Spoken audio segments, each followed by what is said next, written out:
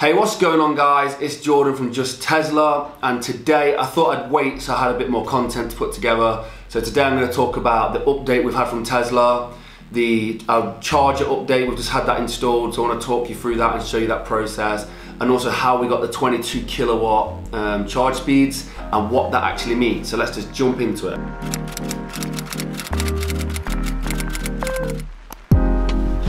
Some switches there. Basically, Okay, so just an update quickly before we get into the video. We had a message from Tesla. This was on Thursday last week.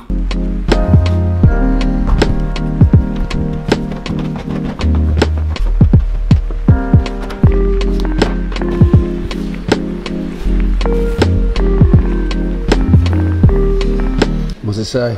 Great news, your Model 3 will be ready for delivery in February. We hope to be able to confirm your exact delivery date in the coming days. If you cannot take this delivery this month, please respond no to this SMS. To unsubscribe from SMS, reply stop. The test is coming! Yeah! So yeah, that's really cool. We've had an update. We've still not had an update on our Tesla page, so we've not got an exact date yet. I'll keep you informed of when we get the date and when we're collecting. I'll make a big video on it. But yeah, for now, that's where we're at. So yeah, they do keep you updated, which is very good because we are patiently waiting, and we're all super excited to get it. So it just feels like when you was a kid at Christmas waiting for your presents, and your dad doesn't show up to Christmas, and you're all waiting there to open these presents, and it gets to 12 o'clock and your dad's still not turned up. You just have to say that you're fine when you're not really fine, but you just can't get into it because they would never understand. Firstly, what I want to talk about is, because I want to be, on this channel, I just want to be transparent with everything we do. So I did a video recently talking about why I was choosing the Tesla charger, and one of the biggest factors was cost. It was a lot cheaper to purchase the Tesla charger over the Pod Point chargers, and that was one of the reasons. It's not the only reason, but it was one of the reasons I chose to do that. The electrician came and installed our charger. Now, you don't have to use an electrician, but I recommend it. The charger is getting installed at the moment. The electrician's around, having a few little teething problems. It's tripping the system at the moment. So we don't know if we're gonna get the 3-phase power, but I'll keep the video updated. I want to give you the total cost of everything that we've paid out so far for the Tesla charger to be installed. So the full price from the electrician was £600. Now, that was a lot more than I was expecting. And a lot of that had to do with the fact that it was 3-phase, so they needed thicker wires. And the amount of power that was going through the cables, they needed thicker wires.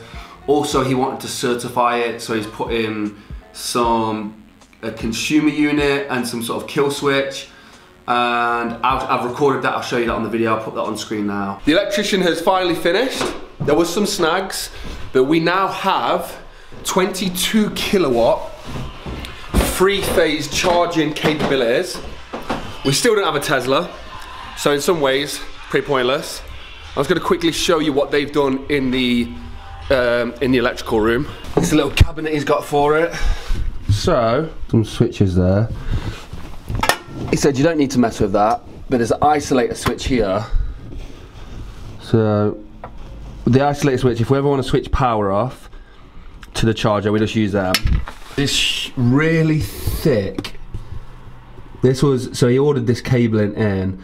So really thick cabling that's come in, because it's got so much power going off. I don't understand this kind of thing, but basically, that's what he explained to me. But yeah, he's done a really legit job, and we've had this electrician for a long time. Completely trust him. He had to have 2 guys on the job, and it took quite a while to install it. They're having some problems with it tripping the brand new consumer unit as well. So eventually they got it sorted, and now we have it all installed. 22 kilowatt on the 3-phase power. So we have that full speed of charging. But yeah, it did cost £600. So in future, I'll probably get estimates, which is probably a bit more sensible, and I think that's probably what you should do.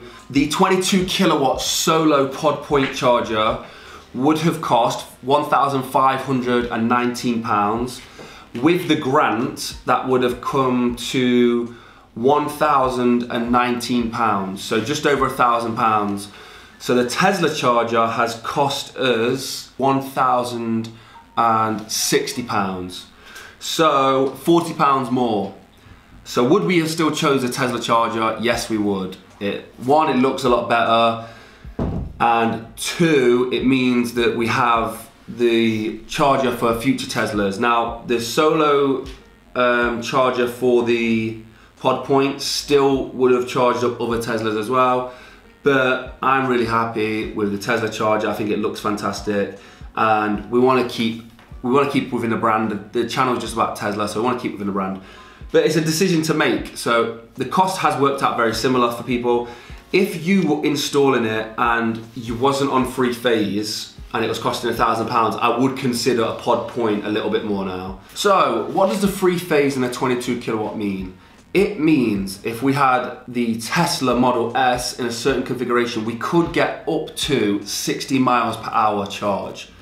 So, I mean, that's pretty crazy. One hour plugged into your own building and you've gained 60 miles of range. It would cover most journeys. You would never need, in most journeys, you'd never need to top up more than that. It also means with our Model 3, we will be getting around 40 miles of extra range for every hour we're plugged in. For me, again, I work here all day. The car's always gonna stay fully charged. It's never gonna be a problem. So within around 5 hours, you would have the Model 3 and the Model S fully charged. You'd have from flat to full within about 4 or 5 hours. You could have it fully charged. So that's about it. The Tesla charger has been installed. We're super excited. I recommend you getting your charger installed before your Tesla arrives. What you don't want to happen is get your Tesla to your house and then an electrician can't come out and you're trickle charging it through the socket because you've not thought about a charger. So make sure you get your charger sorted out before you get your Tesla.